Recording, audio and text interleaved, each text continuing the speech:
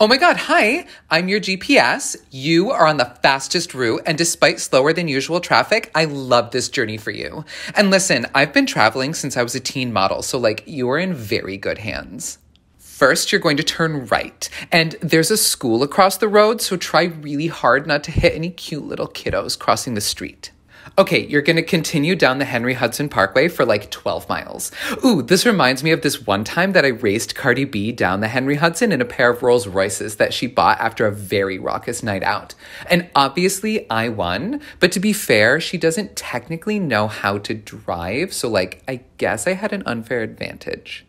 Ooh, look, it's the George Washington Bridge. Oh, but don't actually look. Definitely focus on the road.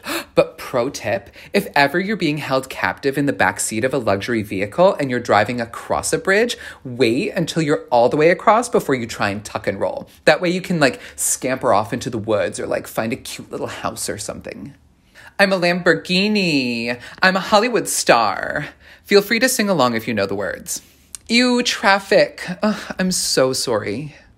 Yay for the village! I was literally just here doing one of the Olsen twins' famous scavenger hunts. This time they hid 90s child stars all over the West Village, and I am very proud to say that I was the first one to find Mara Wilson.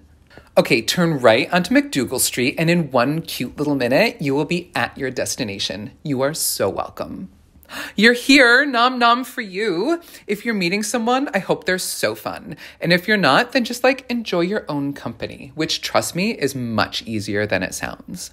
Regardless, I have loved this cute little journey together. I hope that this and all of your other driving adventures lead you to only fantastic places. Boop.